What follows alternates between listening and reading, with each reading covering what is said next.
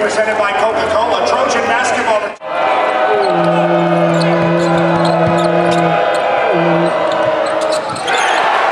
points. David Hanson. Oh man, this is a great win right here. This is obviously the biggest win of the season, I think. The biggest win of Coach Claro's career right now. Just beat USC, top team.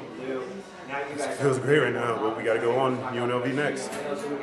The game plan was, you know, to drive and kick, look for some open shots on the wing, but it turned into a defensive battle where we're getting, you know, dirty baskets in the bottom, and that's what it turned into. This is up there pretty high.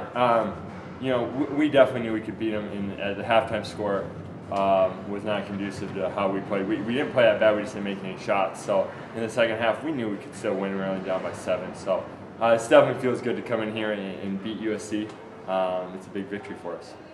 We thought we could win. You know, there was a line that Coach Fisher used the other night against San Diego State game. He said first team to 60 wins. We thought if we could get 55, we would be in the house. And I didn't think that, you know, I didn't think 42 was going to be the winning number. But you know, with the history that we have, the ability to defend, and I think I got some information that holding them to 36 points is the lowest defensive total in Division I history for SC.